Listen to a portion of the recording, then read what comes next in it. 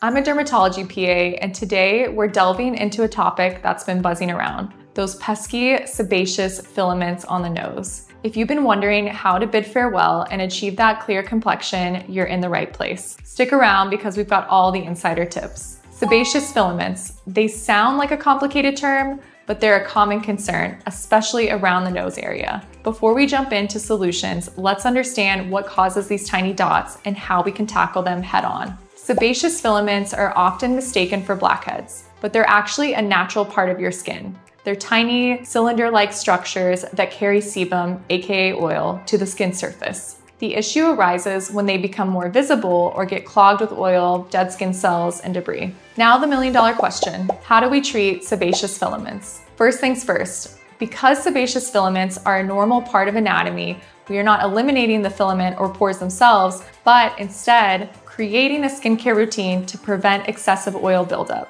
Start by incorporating gentle exfoliation into your routine. Salicylic acid-based cleansers help break down the oil and unclog pores without irritating the skin. You can also use salicylic acid masks. However, I would not recommend using more than 1 to 2 times per week to decrease the risk of irritation with this product. Enter retinoids. These powerhouse ingredients are fantastic for promoting skin cell turnover. They can be a game changer in minimizing the appearance of sebaceous filaments over time by decreasing oil production. However, start with a lower concentration to avoid potential side effects like dryness or peeling. Clay masks are another ally in your battle against sebaceous filaments. They can absorb excessive oil and impurities, leaving your skin feeling fresh and clean. Incorporate a clay mask into your routine once or twice a week for that extra boost. Now, it's crucial to mention that introducing new products or treatments may come with some side effects. Be patient with your skin as it adjusts. If you experience excessive dryness or irritation, make sure you are moisturizing and scale back on the amount of product you're using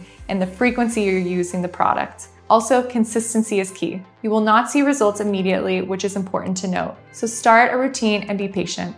And at any time in your skincare journey, consider consulting with a skincare professional for further advice. We are here to help you meet your goals. In a nutshell, treating sebaceous filaments is all about a patient and consistent approach. Embrace exfoliation, consider retinoids, indulge in a clay mask, and be kind to your skin. Remember, it's a marathon, not a sprint. If you have more questions about skin health or want personalized advice, don't hesitate to reach out to us. Call us at 718-491-5800 or visit us online at cinederm.com. Your skin deserves the best care and we're here to help you achieve it. Thanks for tuning in.